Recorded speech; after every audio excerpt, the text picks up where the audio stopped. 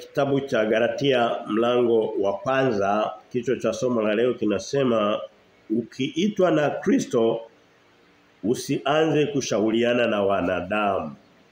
Ukiitwa na Kristo usitafute ushauri kwa wanadamu. Hii ni sehemu ya pili ya mlango wa kwanza wa kitabu cha Wagalatia. Sehemu ya kwanza tuliona kichwa kwa kinasema mstari wa kwanza mpaka wa 10 kama na 12. Tuliona sehemu iliyokuwa inasema habari hizi za wito, jinsi Paulo alivyoitwa na jinsi ambavyo mimi na wewe tunavyoitwa kila siku. Tuliona habari zinazosema kuna injili moja tu, nayo ni kumwamini Bwana Yesu Kristo. Leo hii kuna mamilioni na mamilioni, sijui idadi, hakuna anayejua, labda Mungu anajua peke yake, ya imani za dunia hii. Na naposema neno injili naongelea namna ya kuhusiana na Mungu wetu.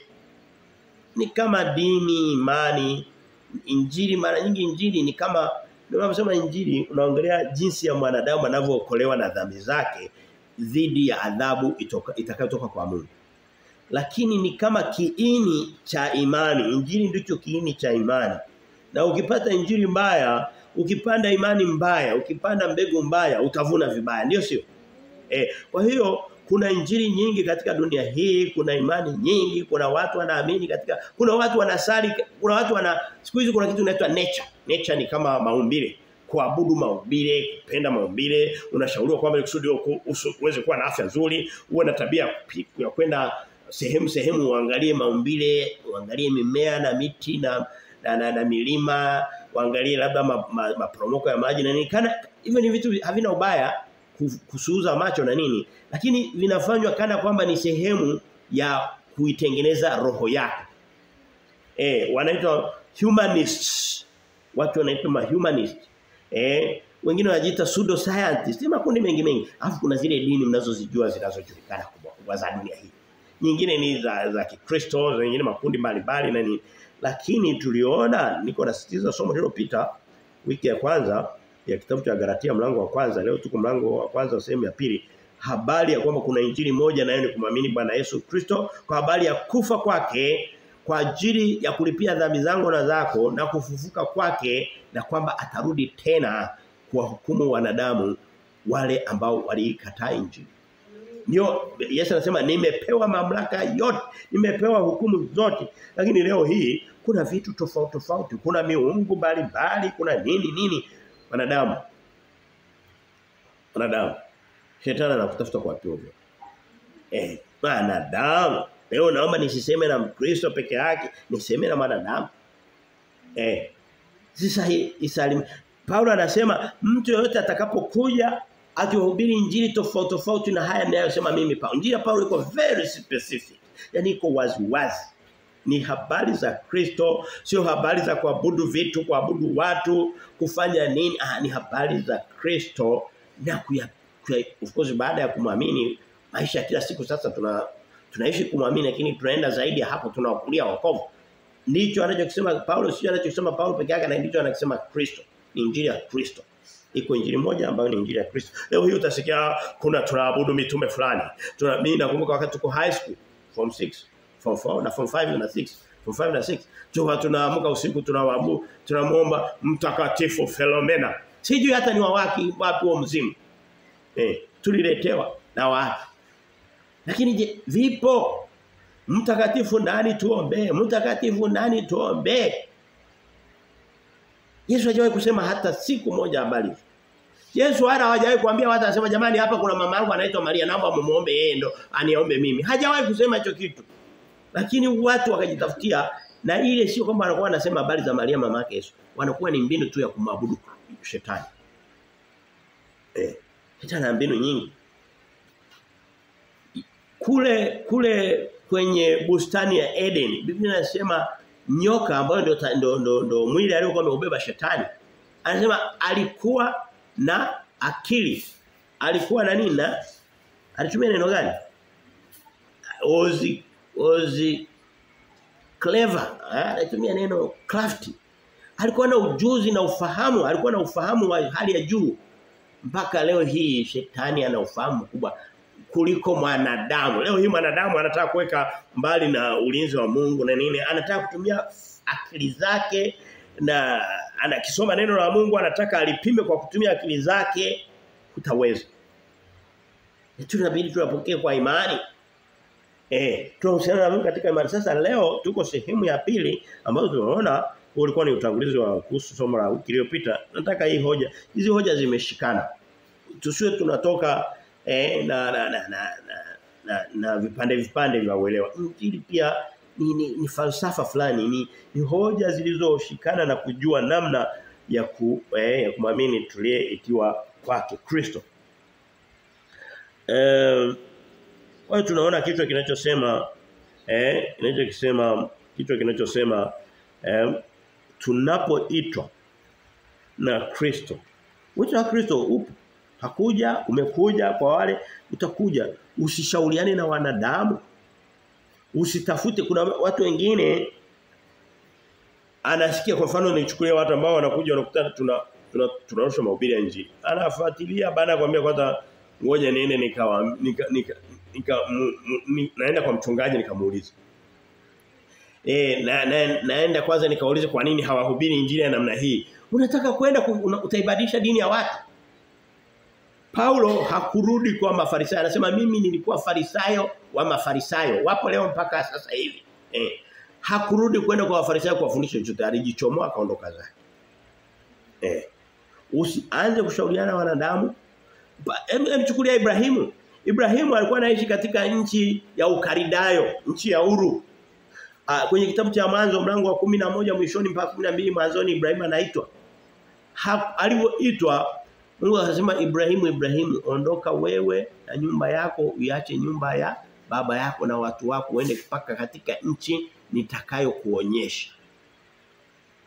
Imani nzito ya kwanza inaanza kufanyika duniani. Ibrahimu hakushauriana kwenda kwambia jamani wazee nimeshaitwa wenzenu mbaki salama nipe namba zenu utakuwa alibeba mizigo yake na Sara wake na nani na ngamia zake akaondoka. Aliitwa. Sina maana kwamba wetu na Kristo by the way sio kwamba tumetengwa na dunia. Sio kwamba tutakuwa kama wale wanaitwa wa Kikatoliki wanaitwaje wale wa mama wale wanaotengwa na nyumbani kwao. Ule sio wito wa Kristo, sio wa hivyo. Masesi tataje. Au mapadri unakuta amenyang'anywa kwao, anaenda naishi kwenye mijumba huko na nini. Amna, ananyoshwa pombe na nini, eti ameitwa. Sio wito, wito na dunia. Wito na shetani. Wito wa Kristo ni habari za Injili ya kuamini Kristo. Baada ya kumwamini Kristo na kulikiri jina la Kristo, baada ya kulikiri jina la Kristo na kubatizwa katika jina la Kristo, katika jina la Mungu Baba, baada ya hapo kuisikia sauti ya Kristo kila itwapo leo. Kubadilika kuwa mwanafunzi wa Kristo, kufundishwa na Kristo, kusikia habari za Biblia kuanzia mwanzo mpaka Ufunuo. Wale watu wanasikia Biblia kuanzia mwanzo mpaka Ufunuo. Wakati hawana. Wana kitu kingine wamejitengenezea. Inaitwa mithali ya waumini. Unapoitwa na Kristo usianze kwenda kuuliza kushauriwa. Twende. Kwa hiyo vile vile labda nikumbushie kitabu cha Galatia kama kilivyo kitabu cha Warumi na baadhi ya vitabu vingine lakini hasa hivyo viwili. Naongelea ni kujaribu tu kuleta picha kubwa. Ni vizuri tuwe na ujumbe mkubwa kuondoka nao. Sio mstari mmoja pekee. Naongelea kitabu cha Galatia wokovu kwa jinsi ya imani isiyotegemea matendo. Na hicho kitu naweza kusema katika mambo yanayokwamisha imani za wanadamu wa dunia hasa wa Kristo ni hilo eneo. Hapo ndipo kabisa ufunguo wa kufunga na kufungua ulipo wewe. Sio matendo yetu mazuri. Unaweza kukuta kuna watu hawajaokolewa lakini wanaishi maisha mema kimwili mbele za Mungu kuliko hata wale wanaoitwa waliookolewa. Wapo. Lakini sio kwa jinsi ya matendo hayo hata siku moja. Sio kwa jinsi ya matendo hayo hata siku moja. Kuna mtu alikuwa anaitwa kwenye kitabu cha Matendo Mitume mlango wa 10 pale. Kuna mtu alikuwa anaitwa Kornelio. Alikuwa hajawahi kuokolewa, hajafanya lakini alikuwa anaishi mazuri, mema mbele za Mungu. Alikuwa anafanya sadaka lakini hajawahi kulikiri jina la Yesu Kristo. Leo hii kuna watu wanakuta hawajawahi kumwamini Yesu Kristo lakini anakuambia anatoa sadaka, anaenda kwenye vituo vya watoto yatima, anatoa sadaka zake lakini hajawahi kumwamini. Ni kama Kornelio. Mungu aliona Kornelio huyu ana roho nzuri. Wakati mwingine mioyo yetu inamvuta Mungu kusudi atuletee nuru zaidi. Akamwona akamwambia Petro, toka hapa ulipo Yafa. Elekea mpaka kwa Kornelio. Nenda uwe tayari, nenda ukalete wokovu kwa wakalikiri jina la Yesu Kristo. Kwa sababu matendo ya Kornelio hayatamfikisha popote mpaka kwanza alikiri jina langu. Sasa twende katika kwa hiyo tumeona hiyo hoja mistari ile iko tunasoma kuanzia mstari wa 13 tutaona hoja kadhaa. Hoja ya kwanza ndo nishasema kwamba kitabu Biblia tunaigawa katika hoja. Tunasema Biblia inahusu mambo fulani, kitabu kinachohusu mambo fulani. Kwa mfano nimesema Galatia inahusu injili, wokovu usiotegemea matendo yetu au matendo ya sheria au torati ya agano la kale au vitu kama hivyo, bali imani katika Yesu Kristo. Kitabu kama na vitabu vingine. Lakini ndani ya kitabu huwa sasa tunakuwa na sura zile. Na ndani ya sura tunaweka hoja kadhaa. Sasa tuangalie hoja ndogo ndogo ndani ya hoja kubwa ya kwamba tunapoitwa tusianze kuomba ushauri au kuchelewa. Mtu anasema nimeitwa ndio nimesikia ndio lakini subiri kidogo mpaka niruhusu nikaende nikamwage baba yangu. Alafu kuna msiba ngoja nimalize kuna sherehe tulikuwa tuna sherehe niende kamalizie sherehe nitakuja kesho. Nisubirie mpaka kesho. Nipe siku 3. Nipe miaka 3. Nisubiri kidogo nimalize ujana nitakuja tusiwe na wasiwasi. Hivyo vitu havipo. Huko ndo kushauriana na wanadamu. Unapoitwa, wewe kwambie, chukua ujumbe mmoja. Unapoitwa na Kristo ni kuitwa katika uzima wa milele. Ndio sio? Ndio. Kinyume cha uzima ni nini? Kinyume cha uzima ni kufa, si ndio? Siku mtu anapokufa huwa anaambia kifo anasema subiri nikaage nyumbani. Wewe loli uliokuwa unataka kuangukia hii gari subiri kidogo nimeondoka nyumbani sijawaonyesha sijawaambia hata nani akaunti zangu ziko wapi. Ngoja nikanani alafu narudi hutaenda. Kama vile ambavyo siku ya kufa hatuna muda wa kuaga wa nyumbani, siku ya uzima hatuna nafasi ya kuaga wa nyumbani. Ndio kweli. Ni kama kinyume cha giza ni nuru na kinyume cha nuru ni giza.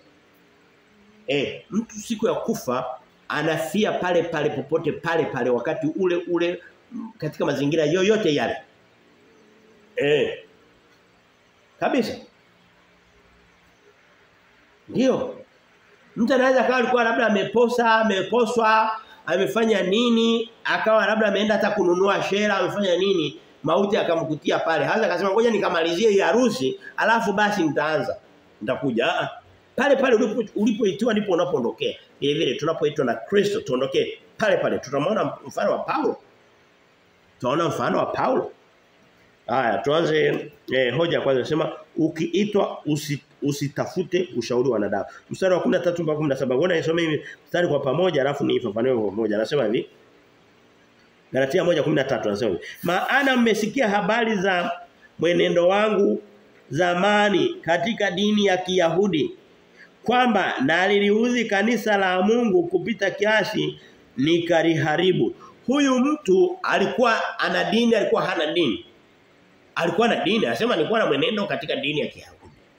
Ile dini ambayo mpaka leo watu wanataka kwenda Uyahudi kwenda kujifunza mambo ya ibada, mambo ya kusali wanapiga ukuta wanafanya nini? Yako kwenye makanisa ya kirokole. Kuna kuvaa vikofia vile vya kuzunguka juu ya utosi wa kichwa. Anasema nilikuwa humo sana tu. Tena nililelewa sio haya kusikia mimi nilelewa kwenye miguu ya Gamalieli mkuu wa Mafarisayo wakuu wa dini ya Kiyahudi. Anasema mmesikia nilikuwa huko sio kwamba nilikuwa mpagani kama mpagani lakini nilikuwa sina Kristo na kama ningekufa nilikuwa napotea milele. Anasema mmesikia mwenendo wangu ndio kimeandikwa sio kilichoandikwa. Mstari wa 13 anasema kwa hiyo ujumbe tunaopata ni nini? ujumbe tunaopata ni kwamba kuwa katika dini sio garantii kwamba una Kristo.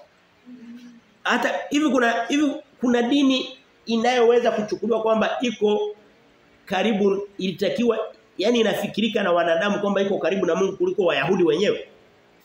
Hapana, Wayahudi ndio walikuwa kabisa waanzilishi wa dini kwa sababu Mungu alitokea kwao. Lakini ile dini ilikuwa haina Kristo. Hivyo mkataa Kristo ikawa sio dini ya Mungu. Ilikuwa dini ya Mungu wakati wa Musa. Wakati wa Ibrahimu, wakati wa Daudi. Ilivyo mkataa Kristo ikawa sio dini ya Mungu. Kwa hiyo kuwa na dini sio unawaambia na dini yangu. Unampa injili anakuambia mimi Muislamu. Sawa. Mimi nyuma kidogo nilikuwa napata shida sana na sijui labda sijui. Lakini siku hizi mtu akiniambia namwambia maneno matatu na mwache. Si huwezi kumlazimisha mwanadamu. Mstari wa 14 anasema. Kwa hiyo unaona kwamba alikuwa na dini kama leo wanadamu wana dini yao lakini hawana Kristo. Hata kumuuliza Kristo na kwaje hajui. Ukiona mtu anakuambia nimeokolewa na nini hajui mstari wowote wa kwenye Biblia, hawezi kukupa maelezo jinsi wokovu unaopatikana, ujue yule mtu kimsingi hakuokolewa. Kukuambia kwamba ni tunaokolewa kwa kuliamini jina la Yesu peke yake na wokovu ule ni wa milele na unatokana na kufa na kufuka kwake, na hayo maneno kama hana uwezo. Lakini anakuambia nina dini yangu na na Jumamosi tunakusanyika asubuhi, tuna jumuiya, tuna vitu gani?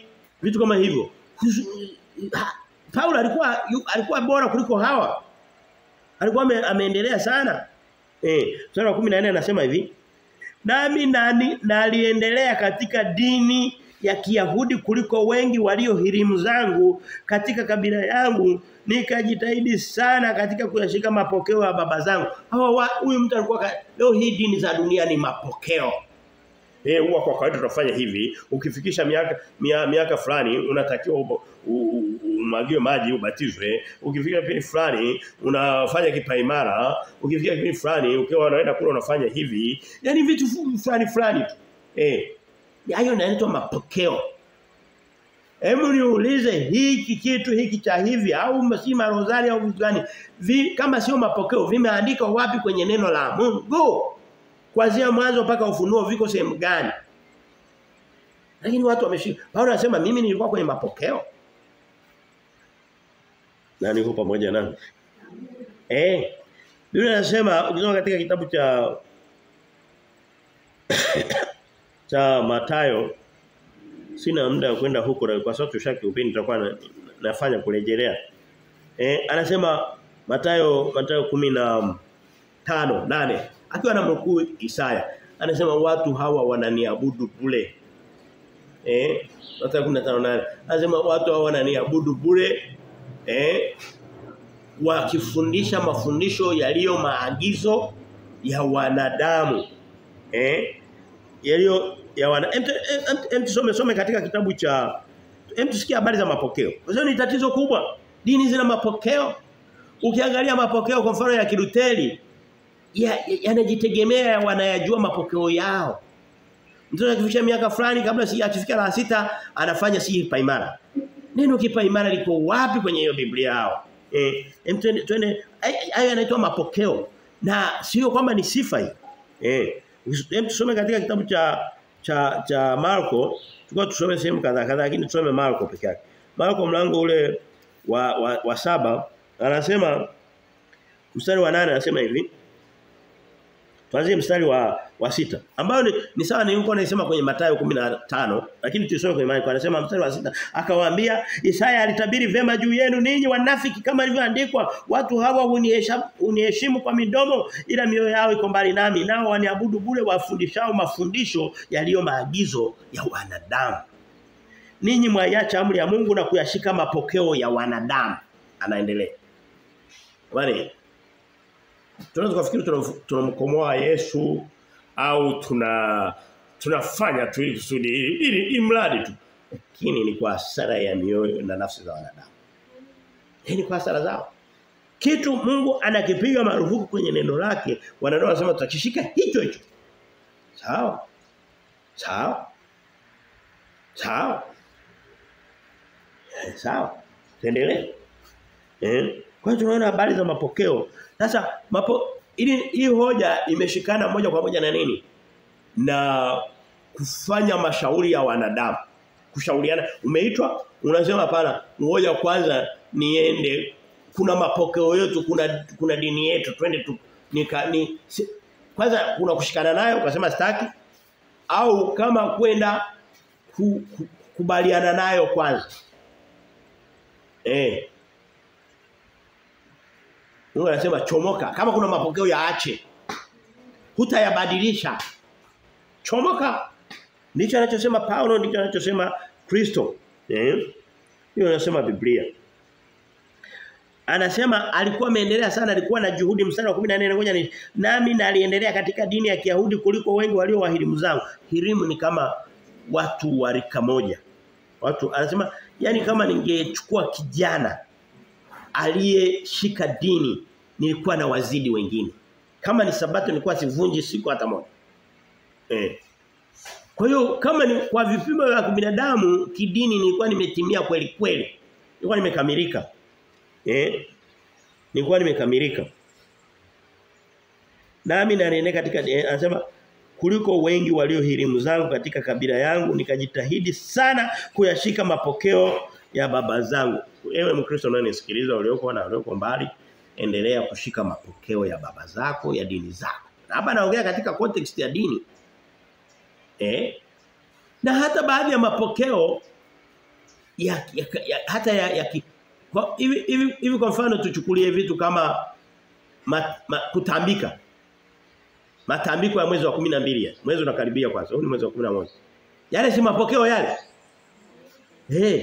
Mapokeo, kama kuna mapokeo hayana swala la kiroho ndani yake, unaweza kuyafanya, lakini mapokeo yaliyo mengi yanakuwa na uhusiano na kiroho. Kuna kwenda kucheza ngoma kwa sababu za kiroho, ukakuta wanatoa sadaka na kafara kwa ajili ya miungu yao au mababu zao, si vitu gani. Hayo yote. By the way, huwezi ukamshika Kristo ukashika na mapokeo ya wanadamu kwa pamoja.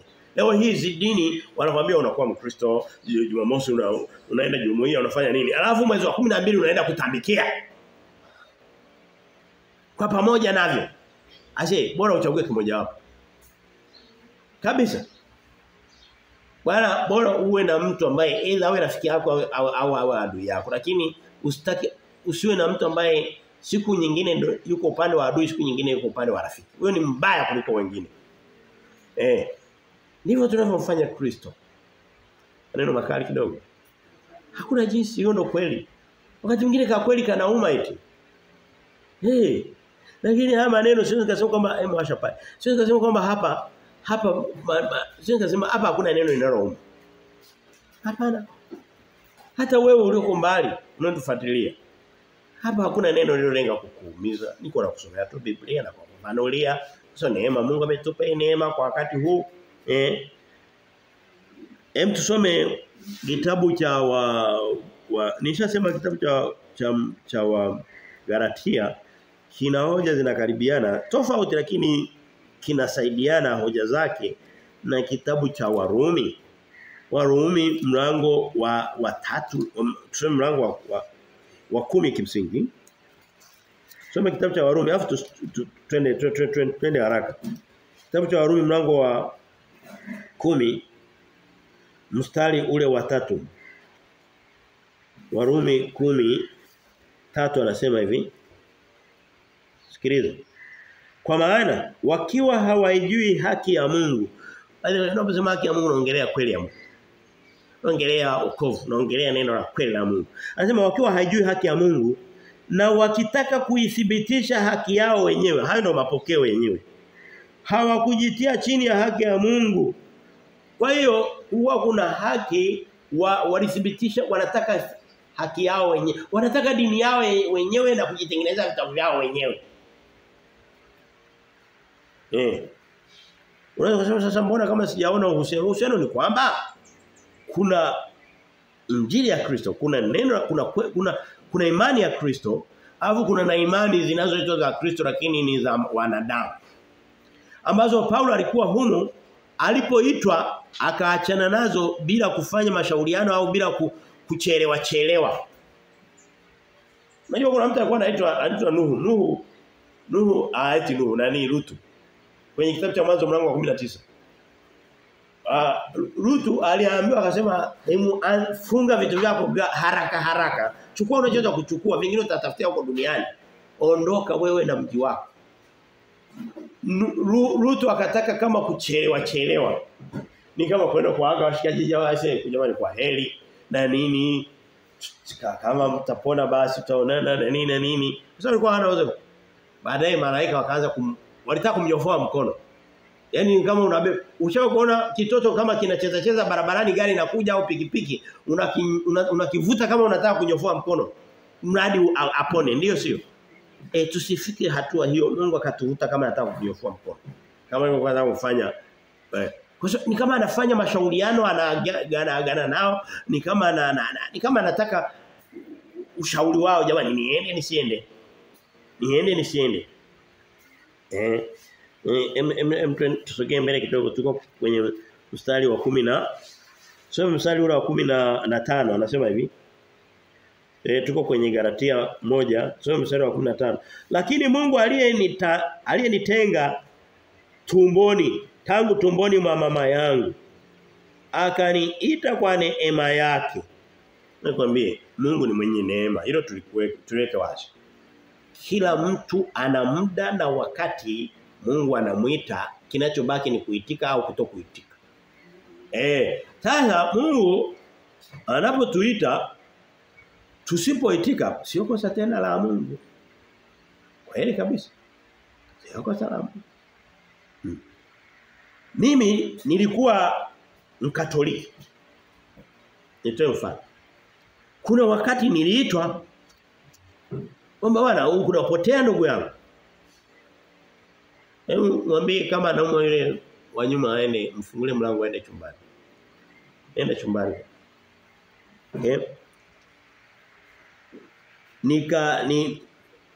Zamu yangu ya kuitwa ilifika, nikaitika. Kweli kabisa. Nikaitika. Nikaacha kuabudu masanamu ya kina Maria. Niliacha. Sasa mbona unasema mambo ya watu? Hebu wewe kwambie, ni bora ni aseme ili kusudi mtu atakapohukumiwa wakupona apone by the way. Wakupona apone. Huwezi kuona mtu yuko kitoto kile anacheza katikati ya barabara, lori linakuja, ukasema nitakiumiza kitoto cha watu, kivute. Kwa hiyo Paulo anapewa muda, kila mtu ana wakati wake wa kuitwa. Na Mungu alio na rehema anaweza kukuita muda mrefu. Anaweza kukuita mwaka huu tukazembea mwakana kaleta wito mkubwa kidogo. Baadaye wakati mwingine Mungu ni wa ajabu, anaweza kukuletea hata pigo. Kwa mfano mazingira aliyoitoa Paulo hayakuwa mepesi. Alipoteza na macho yake ujue. Kwenye wito wake. Baada ya kuona kwamba labda umengangania kule umeshika sana. Pale uliposhika Mungu anaweza kapakata. Labda umeshika kwenye dini na nini, labda na watu waliokupotosha, ukakuta wale watu waliokuwa kama ni wazazi, labda hata Mungu akamuua ukawa yatima. Ukajikuta unasaidiwa na watu wenye imani ya kweli ukaponea huko. Wakati mwingine wito wa Mungu, wakati mwingine sikuombei na simuombei yoyote. Sikuombei na kuombea tu wito wa Mungu uwe mwepesi kwako. Kwa mfano Ibrahimu alipoitwa alimkamata babake anaitwa Tera, mzee Tera akaondoka naye. Na yule mzee Biblia inasema katika kitabu cha Waamuzi kwamba alikuwa anaabudu miungu, naona akaondoka na miungu yake. Walipokuwa bado hawajafika nchi ya Kanaani, ikabidi Mungu amuue Tera. Akafa. Ikabidi Ibrahimu sasa avuke aende kwenye alipokuwa ameitwa. Walikuwa wamekwama njiani. Amekwamishwa na baba yake. Lakini baba yake alikuwa mtu mwema, alikuwa anamtunza, alikuwa anamshauri, lakini kiroho alikuwa anamshika. Sasa jamani, Mungu atupe neema ya kutuita sisi na baba zetu na mama zetu na ndugu zetu, inaweza katokea. Ninakuombea hilo, lakini nisiokuombea ni kubaki katika upotevu. Kuna watu wengine Mungu na kadhalika. Naomba nisikae huko sana. Tusome mstari wa 16 anasema hivi. Tuko tunaangalia kipengele kidogo kinachosema kinachoangaliwa katika kwamba tusishauriane, pia tusichelewe. Nakwambia ukiitwa wakati mwingine uto wa Mungu anakuambia unaweza kukulazimu kuachana na vitu fulani vizuri vya mwili ukome vizoea. Yaani kweli kabisa. Hilo sikatai. Lakini kama unasikia sauti hii inayokuambia uwe tayari kupoteza kwa ajili ya Kristo. Uwe tayari. Unaweza kulazimika kupoteza mavazi yako ya kidunia yaliyokuwa yanakufanya upate likes za watu hata 20. Wanaume wanakupenda sana kwa vile umevaa vinguo, lakini sio wanakupenda kusudi wakuvalishe pete ya uchumba. Akuchezee tu na kudanganya. Unaweza kulazimika kupoteza hizo. Unaweza kulazimika kupoteza nywele ulizokuwa umejiweka ili kusudi watu wakupende. Wa dunia hii unaweza, lakini ina thamani kuitwa na Kristo. Ina thamani. Hili neno la Mungu hili nao kusomea mimi sio kusema kwamba ni kitu cha jana, sio magazeti ya Daily News na nini na Mwananchi na nini. Ni neno la Mungu limekuwepo, limepita vizazi na vizazi. Kama lingekuwa la uongo lingeshapotea. Mstari wa 16 tumeuona. Anasema alipoona vema kumdhihirisha mwanawe ndani yangu ili niwahubiri mataifa habari zake, mara sikufanya shauri na watu wenye mwili na damu. Sikufanya ushauri. Na sio lazima, kuna watu wengine tunaitwa kwa makusudi tofauti. Watu wengine Mungu anaangalia na utayari. Unajua hivi unaweza kumuita mtu akakuitika. Unamuita fulani. Naam, halo? Abe? Mwingine anakuitika, unasikia sauti kwamba kweli ameitika. Kwa hiyo Mungu akishatuita tukaitika katika wokovu, wakati mwingine anaweza kaangalia je utayari wetu katika utumishi. Paulo yeye alimuita akasema atumike sasa, aihubiri injili. Jamani, naomba vile vile kama unanielewa wewe au ulioko mbali au ulioko hapa, vile vile tuwe tayari, tusiishie kuitika. Hivi hujawahi kusikia mtu anaitika alafu haji? Unamuita anaitika ama anabaki pale pale. Sio mbaya, angalau amekusikia, lakini vizuri zaidi ni kuja. Na sio kuja tu, kwenda na wewe. Kwenda na wewe. Je, mimi na wewe tuko tayari kutembea na Kristo? Tukaelekea njia moja. Biblia inasema mtu yeyote, kitabu cha Luka mlango wa 9 mstari wa 23, Luka 14 26, anasema mtu yeyote asiyejitwika msalaba wake na kunifuata kila siku hastahili, hafai kuwa mwanafunzi wangu. Mungu haitoshi kuitwa na Kristo na kuokolewa ni kitu kimoja, lakini kuwa mwanafunzi wake sasa ni kufuatana naye tukiwa tumebeba vitu fulani. Unatoka nyumbani kwako mvua inanyesha, unafanya nini? Unakuja kusomewa maneno wakati mwingine sio mepesi sana kama haya. Unapita makanisa 5 6 njiani. Bwana, unapita unaenda. Ni mfano. Anasema mstari wa kwa hiyo wito una hatua vile vile. Na leo tutakuwa tunasoma sehemu ya 3 ya hatua za kulia Ukristo. Leo tutaangalia hatua ya 3 inaitwa glorification au utukufu. Kwa hiyo ni hatua. Ni kama elimu. Unaweza kaenda ukasoma ukaishia darasa la kwanza, ukajua kusoma na kuandika. Unaweza kaishia la 7 ukajua na kufanya hesabu 2 3. Unaweza kufika mpaka form 4. Mungu anataka twende mpaka PhD inapokuja kiroho. Yaani tuwe maprofesa kwa jinsi ya Kristo. Vyote hivyo vinaitwa kusoma hivyo. Lakini umefika wapi? Lakini cha kwanza kabisa ni kuokolewa ukajua kusoma na kuandika kiroho, maana yake ukahesabiwa uzima wa milele. Sio lazima, hivi ni lazima upate uprofesa na ujue kusoma na kuandika. Tena maprofesa wengi hawajui kuandika. Anaandika vibaya. Anaandika makorokocho. Ndio sio. Madaktari wanaandika vizuri sana. Tutapata shida sana. Okay, hilo ni jingine. Basi turudi kwenye maandiko. Kwa hiyo tunaona kwamba kutokuchelewa, kutokufanya mashauri, kutokujiuliza mara mbili. Najua sio jambo jepesi hata kidogo. Najua. Na Biblia inakiri. Lakini tunapoendelea kuisikia sauti ya Mungu, tunapoendelea kuruhusu convictions, maelekezo yale na nini, Mungu itatuia nyepesi. Twende katika kitabu cha Luka, tuangalie baadhi ya watu ambao waliitwa wakawa tuone walivyoitwa. Luka 9, tuone jinsi watu hawa walivyoitwa na walivyofanya mashauri.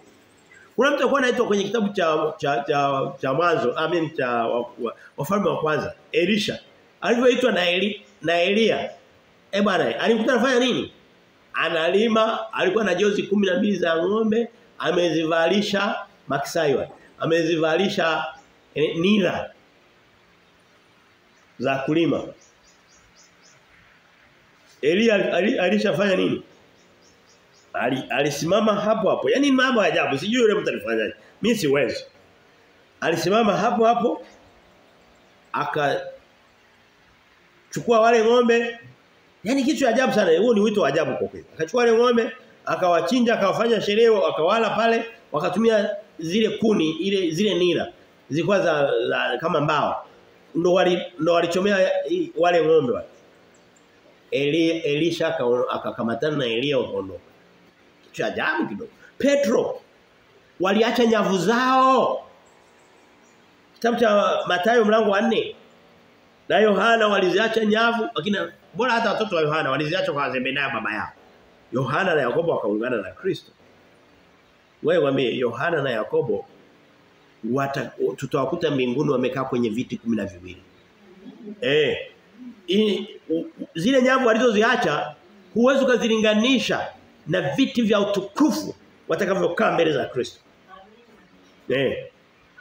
Kabisa. Na mambo waliyofanya. Leo hii tumeokolewa kwa sababu Yohana aliitika, akaondoka, akafika, akaandika injili ya Yohana.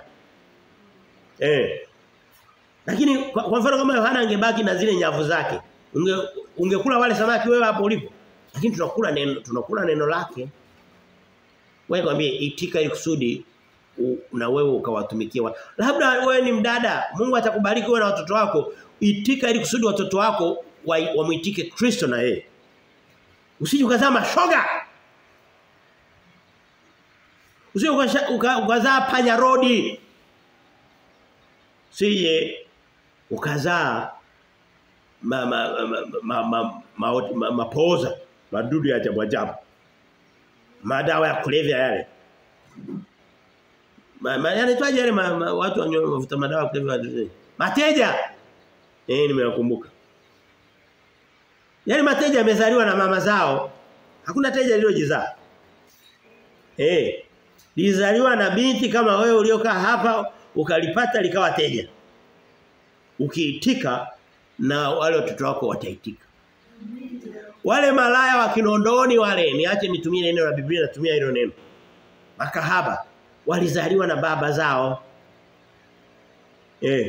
Ukiitika wewe baba, ukaitika wewe mama, nikaitika mimi baba, watoto wetu na wenyewe na wengine wataitika wengi katika ufalme wa mbinguni. Tuko wote. Nilikuwa nasoma katika Luka 9 mstari wa 57. Ngoja nisome haraka niende haraka. Na walipokuwa akienda njiani, Luka 9:57, walipokuwa akienda njiani, mtu mmoja alimwambia, "Nitakufuata kokote utakapoenda." Yesu akamwambia, "Mbweha wanapangwa na ndege wangani wanaviota, lakini mwana wa Adamu hana pa kulaza kichwa chake." Alikuwa anamwambia kwamba tunakumbuka kwamba unapoitwa usiangalie faida za unapoitiwa kwa Kristo. Naenda kupata nini?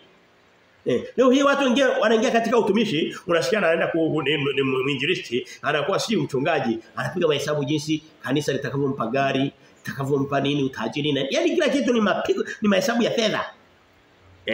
Mstari wa 58 Yesu akamwambia mbweha 59 akamwambia mwingine nifuate akasema Bwana nipe ruhusa kwanza niende nikashauriane na baba yangu niende nisiende. Maana niende nikamwage baba. Huyu je unafikiri Yesu alikuwa anamsifia huyo mtu? Hapana. Mstari wa 60 akamwambia waache wafu wazike wafu wao bali wewe bali anasema niende nikamzike baba yao. Yaani nataka niende nikatimize masuala ya kijamii yaliyoko mtaani. Naomba nikatambikie mwaka huu wa mwisho tu mwakani nitakuwa sitambikie tena. Shamaliza. Ndio maana yake. Yesu akasema hapana. Waache wafu wazikane. Wanatosha ni wengi. Watu waliokufa ni wengi kiroho. Huhitaji kuongeza na wewe namba orodha yako. Mtu mwingine pia akamwambia Bwana nitakufuata lakini nipe ruhusa kwanza nikawaage watu wa nyumbani mwangu nikashauriane nao. Nene kamwambia mchungaji bwana nimepata injili mpya hapa ulipo pameni injili yako sio kweli naondoka na nini. Ni kama sijui ni kama unataka kuomba kibali. Sijui kama atakuruhusu. Utaenda kuomba kibali kwa shetani kwamba naenda kwa Yesu. Shetani anasema nenda sawa tu. Sawa tu. Tanikumbuka. Haiwezekani. Yesu akamwambia mtu aliyetia mkononi wake kulima kisha akaangalia nyuma hafai kwa ufalme wa Mungu. Napoitwa tusianze kurudi nyuma na kugeuka kwa vyovyote vile. Mke wa Nuhu alipogeuka nyuma aligeuka alibadilishwa akawa nguzo ya chumvi. Biblia inasema imesimama pale mpaka leo. Mpaka Biblia inaandikwa. Naamini leo hii haipo tena. Galatia 1:17 anasema hivi. Wala sikupanda kwenda Yerusalemu kwa hao waliokuwa mitume kabla yangu bali nalikwenda zangu Arabuni kisha nikarudi Dameski. Tunapoitwa kwa Kristo tusitegemee kwenda kukutana na kusanyiko la maana sana. Sehemu kubwa ni kwenda jangwani. Nasema nalienda Arabuni, Arabuni ni nchi ya jangwa. Ni sehemu ambapo usitegemee kukuta Bwana. Arabuni ni nchi ya jangwa. Wewe kwambie watu wote waliomtumikia Mungu walikaa jangwani hakuna watu. Jangwani hakuna neema nyingi za duniani ndio sio. Wewe kwambie watu wengi walioitwa na kutumika kwa Kristo walipitia jangwani. Musa alikuwa aidha akae kwa Farao au aende jangwani miaka 40. Na akaongeza miaka mingine 40 ya kutembea jangwani. Miaka 80 Musa jangwani. Alafu unataka kukaa kwenye kitu kinacholingana na Musa. Kwenda jangwani ni sehemu ambapo uko Kristo alipokuwa amemaliza kubatizwa aliongozwa na Roho mpaka jangwani ili ajaribiwe. Kwa nini alienda jangwani? Alienda kupoteza muda. Yohana Mbatizaji alikuwa jangwani mpaka alipofunuliwa kwa Israeli. Ndio. Paulo anasema nilielekea na mimi jangwani Arabuni baadaye ndo nikaenda Dameski. Unatakiwa tunapokuwa jangwani tunatengwa na watu. Sina maana ya kutengwa maana kwamba tusalimiane lakini unakuwa huna influence. Jangwani kuna influence ya nini? Hakuna hata upepo. Hakuna hata miti. Angalau useme kwamba miti itanipoteza mtakuwa naangalia miti nana. Ni wewe tu na Roho wa Mungu. Ni wakati wa kukata mafuta na furaha zako. Ngoja nikwambie, Mungu hajatufanya kwamba tuishi kwa taabu. Lakini kama kuna kitu kwa mfano kama huwezi ukaitwa na Kristo alafu unamtaka kumkaribia Kristo ukaendelea kunywa pombe zako. It's impossible. It's impossible. Sio jangwani. Jangwani sio sehemu ya kunywa pombe. Kwa hiyo tunapoitwa na Kristo neema ikitokea na mara nyingi neema ingalipo. Tuwe na muda wa kwenda Arabuni, kwenda jangwani kama Kristo, kwenda jangwani kama Musa, hata akina Ibrahimu mazingira yaliyokuwa ni ya jangwani. Muda wa peke yako na Mungu wako. Muda wa peke yako. Naomba nieleweke vizuri. Sina maana kwamba ni kujitenga kabisa, hapana. Lakini ni muda wa kupunguza vitu vinavyotuzunguka ambavyo tuwe katika mazingira ya kijangwa. Hakuna vitu vingi vinavyotuzunguka. Tuna muda wa Kristo, muda wa kusoma neno la Mungu, muda wa kwenda kanisani, kusikia maneno ya Mungu. Wewe kwambie ukiwa katika kanisa kama hili wakati mwingine kama aina fulani ya jangwani. Ni aina fulani. Kwa nini? Kwa sababu hutakuta vitu vingi vya kimwili. Hutakuta vitu vingi vya kimwili. Labda tuende tukutane navyo Jumatatu mpaka Ijumaa huko mbele. Lakini tunapokuwa katika hali kama hii, kuna aina fulani ya jangwa. Labda utajikuta unakula, lakini Mungu hajatuzuia kufurahia maisha katika hali zote. Lakini tuwe na mipaka. Tunaitwa jangwani. Hoja ya pili, tunahitaji pia kuwa na muda wa ushirika na wenye imani ya kweli ya Yesu. Ushirika na wenye imani ya kweli na Yesu. Anasema kuanzia mstari wa 18 mpaka wa 24, anasema hivi, hem tusome ule mstari. Anasema hivi, kisha baada ya miaka 3 na alipanda kwenda Yerusalemu ili nionane na Kefa, huyo ni Petro, nikakaa kwake siku 15. Paulo ameitwa, lakini kuna mcha Mungu mwingine Petro yuko kwenye imani muda mrefu. Paulo amepita jangwani kwake huko Arabuni na nini, anaanza sasa kufanya ushirika na watu wa Mungu. Lazima akatamani akutane na kina Petro. Akutane na kina Petro. Mungu anataka tuwe na ushirika sisi kwa sisi. Ukisoma katika kitabu cha sina muda kwenda huko kwa ajili ya kufungua, naomba nisifungue lakini nieleze. Anasema katika Yohana 13:35 anasema pendaneni ninyi kwa ninyi, na ndipo watu watajua kwamba ninyi ni wanafunzi wangu. Kama watu wanaamini Kristo mmoja, neno moja, Biblia moja, lazima wawe wamoja. Wahubiri mambo yanayofanana. Sina maana kwamba ni neno lile lile, lakini hoja wokovu wao ni mmoja. Wokovu wao ni mmoja. Hivi wokovu wa Mluteri na Mkatoliki unafanana moja kwa moja? Haufanani. Huyu anakuambia mpaka unyunyiziwe maji. Mwingine anakuambia siku hizi nasikia wale wengine nao wananyunyizia maji. Lakini mpaka yaani unakuta kuna vitu haviwezi kufanana kwa sababu havitokei sehemu moja. Ukiona watu wawili wanafanana, ujue walizaliwa na wazazi wamoja.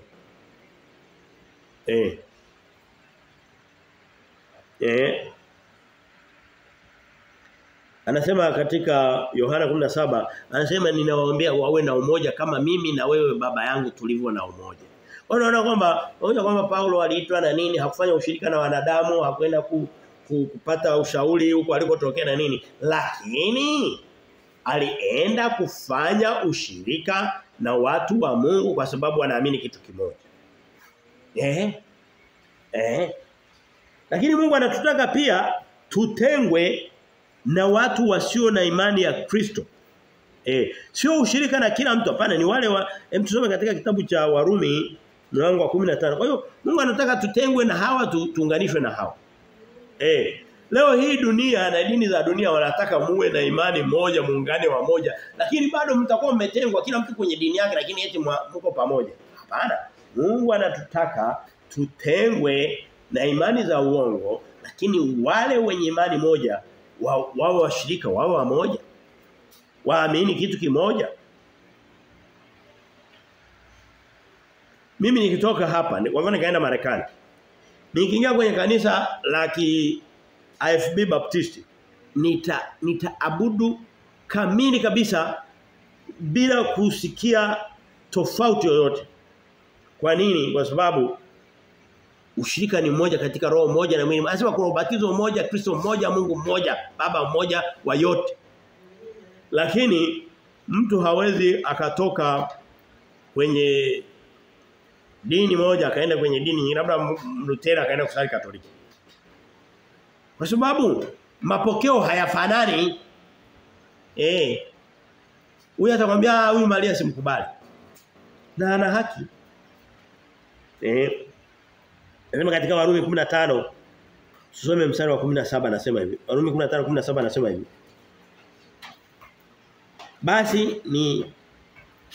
Basi nina sababu ya kuona fahari katika Kristo Yesu mbele za Mungu. Nilikuwa naangalia Warumi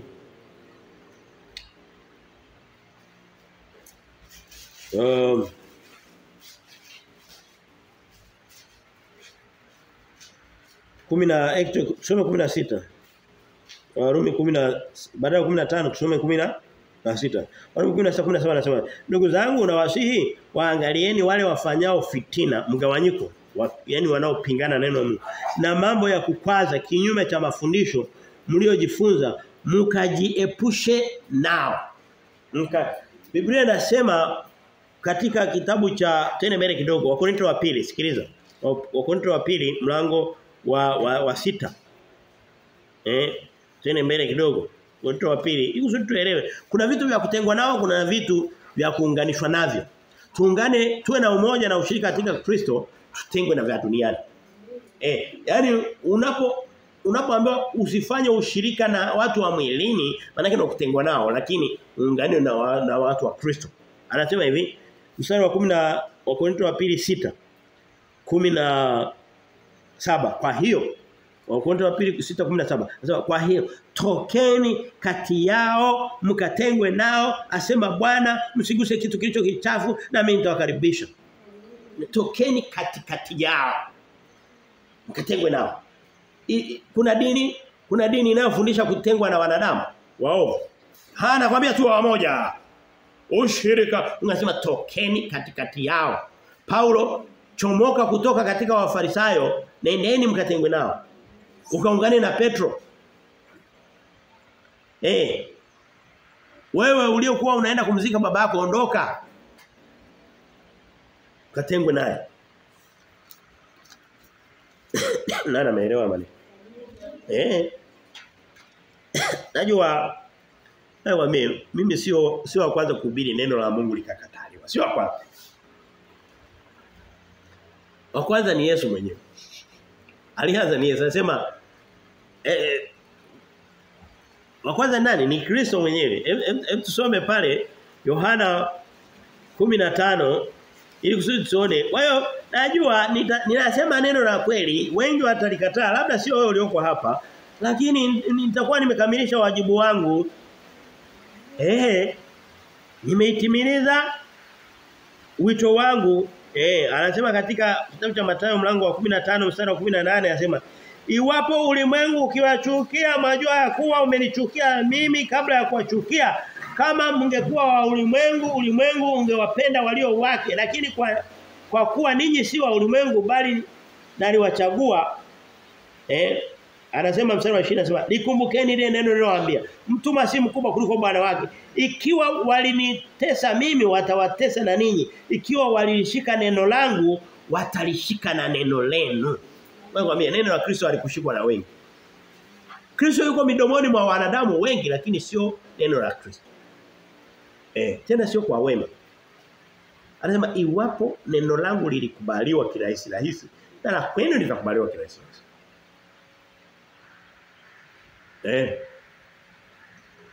Hebu niambie, kuna mtu yote unayemjua ulisha kumsikia anayekataa neno la Mwakasege? Wote wanalikubali. Wanalikubali.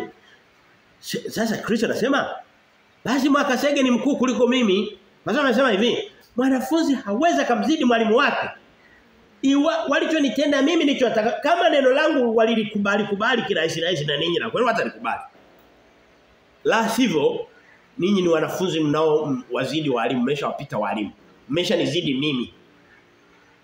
Paulo neno lake alipokuwa Filipi alifungwa kwa kulihubiri injili kwa sababu alikuwa hawalitaki neno lake.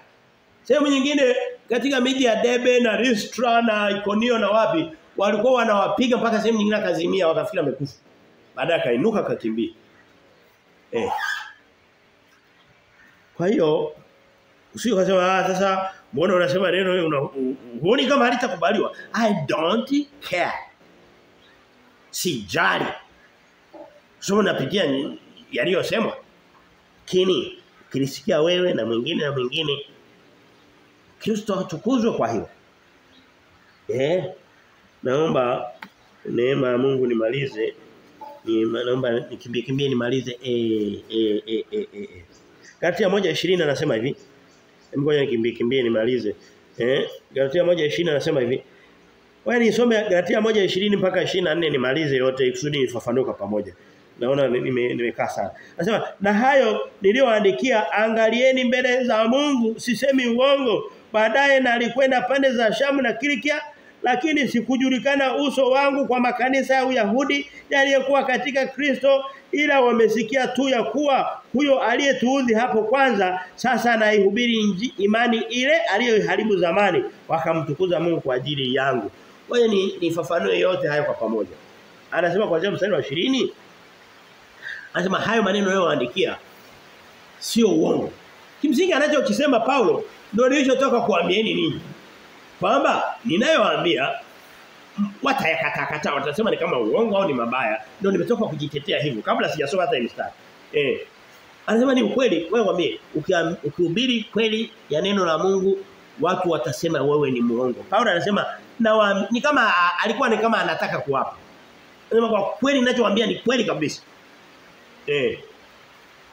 Hizo neno la Mungu hivi mtakwambia njoo hapa nikuombee. Hebu weka kasadaka ukishamaliza unatoka hapa. Ninaona hapa watu wanaendesha Mbezi. Naona hapa watu wa VX wakae kwa huku, wa Mbezi wakae hapa katikati wanaotaka magorofa wakae. Watu wanapokea huo uongo kirahisi. Lakini wasomee Galatia. Lazima uanze kujitetea useme ni uongo. Ninawaambia ukweli sio uongo. Lazima ujitetee kama hivi nilivyojitetea kama Paulo anavyojitetea.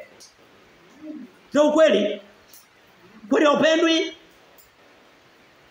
Lakini wape watu uongo. Sehemu nyingine wanamwambia Mahubiri kwenye kitabu cha Isaya tulikisoma mlango wa 29 na pale anasema mlango wa 30 anasema tuambieni maneno ya danganyayo, tuambieni maneno laini. Hivi ya kutusomea Galatia unatuchanganya haya. Lakini yameandikwa kwa ajili yako. Sasa haya tuwasomee ng'ombe. Kama haya mambo ni magumu wewe uyaelewe tumsomee ng'ombe au paka. Hali kwa ajili ya mwanadamu na ufahamu aliyokupa. Mungu alikuumba mfano wake akakulinganisha akakufananisha naye. Ili uweze kuelewa lugha yake. Mstari wa 21 anasema baadaye na alikwenda pande za Shamu na Kilikia. Yuko anawaambia kwamba alisafiri akaenda yani hakukaa sehemu moja. Alihubiri injili.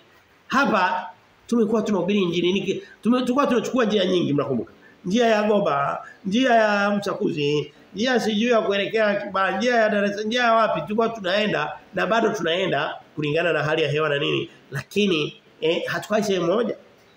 Kama hubiri tunayahubiri tukimaliza tunayarusha wa kusikia asikie. Na tunajukumu la kwenda zaidi.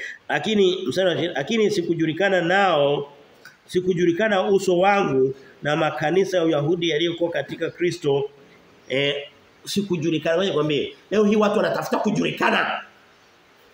Ukiwa Paulo, ukiwa mtu sio lazima uwe Paulo lakini uwe wewe lakini unajua habari za Mungu, unapenda habari za Mungu, unafanya kazi za Mungu, unaishi maisha ya kimungu, unataka kujua kweli, usitafute kujulikana. Paulo anasema mimi nimeridhika. Sikujulikana na watu. Mimi nawaambia hapa nilipo nahubiri injili huu ni mwaka wa muda mrefu kidogo. Nimehubiri masomo mengi yanakaribia karibu 1000 lakini sijulikani na sijawahi hata kualikwa na watu kwamba niwahubirie neno la Mungu. Sijulikani. Na napenda hivi. Yaani hata jina langu halijulikani. I don't care. Lakini mwingine unakuta anaenda anaweka kanisa, anachora picha yake, akishamaliza kuweka jina lake, anaandika pale mchungaji Dr. fulani na namba ili kusudi watu wote wamjue na yuko ili kusudi ajulikane. Biblia inasema ukijulikana kwa wanadamu kwa Mungu ujulikane. Anasema kwa sababu tayari umeshapata thawabu yenu. Wewe mwambie ni mara 100. Unaweza kuwa hata hujulikana unasali wapi. So Kwa sababu huna hekalu kubwa, useme kuna lile kanisa refu ukifika pale njia panda liko hivi na hivi na hivi. Watu watajua unakosali. Lakini hapa tunapokusanyika kwenye mabati haya. Unaweza kuambia kwamba niko ukifika kwenye bati la hivi na hivi hawapo. Hakuna anayejua. Wewe kwambie ni vizuri kujulikana kwa Kristo. Vile vile ni vizuri kujulikana na shetani. Jamani kujulikana na shetani kwa maana gani? Kwa maana kwamba kama Paulo ukisoma kwa Matendo ya Mitume mlango wa 19 Paulo wana wasikewa walijaribu kutoa mapepo wakasema kwa jina la Paulo yule anahubiriwa na Yesu. Mapepo yale akasema yakaanza kuongea kama binadamu akasema Paulo tunamjua anatusumbua sana. Na Kristo tunamjua. Ninyi ni akina nani sasa? Yaani mnatutoa kwa ninyi ni nani mnaotutoa? Angekuwa Paulo tungeelewa kwa sababu tunamjua ni mpiganaji. Nyie vidudu mnakuja kufanya nini? Ni kama aje polisi kukukamata hutakataa kwa sababu unamjua. Lakini akija mtu tu wa kawaida amevaa nguo za kienyeji utampokea? Wewe ngombe ni vizuri tujulikane kwamba sisi ni polisi wa Kristo na shetani. Aseme fulani namjua wewe na kujua. Na Kristo namjua. Baba tunakushukuru tena kwa ajili ya neno hili tulipoishia hapa. Naomba maneno haya Mungu yakatende makusudi yako kwa jina lako litukuzwe Kristo na naomba na kushukuru na kupokea. Amen.